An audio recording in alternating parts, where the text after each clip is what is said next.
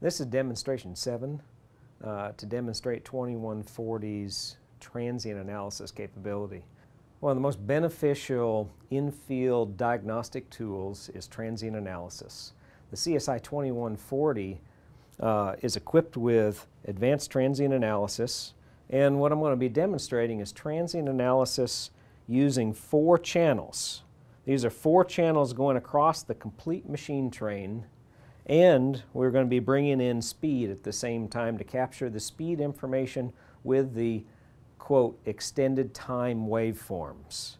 The reason for transient analysis is to be able to capture startups, shutdowns, or non-periodic random events. These events could be due to operator-induced faults, or could just be random process type events. So to begin transient analysis, from the home page of the 2140, click F11 to open up transient. And the first thing you want to do is verify that you have all 4 sensors programmed to collect data. And from the input setup, I see that I've got all 4 accelerometers selected.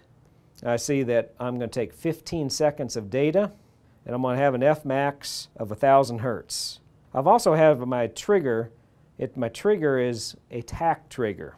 So I can go ahead and start my data collection, and it's waiting on my trigger. Well, I'm going to start my device. It's actually clicking, and I'm going to collect some data at various spots on the machine train. And then I'm also going to vary my speed. I'm going to turn it almost all the way down and then start it back up. So over that 15 seconds, we've just collected data on all 4 channels simultaneously. And the result is I can see all 15 seconds for each waveform. And on the transient channel A, where these high peaks are, this is exactly where the impacts were. And you can see where the amplitude goes to 0, and that is where we turned the machine off and then started the machine back up again. To actually blow up on one of these waveforms for higher resolution, I can change my active plot, go in to change my type, and what I'm going to do is I'm going to turn off a couple of these other plots. So now I'm looking at alone the channel A and channel D plots for a lot higher resolution.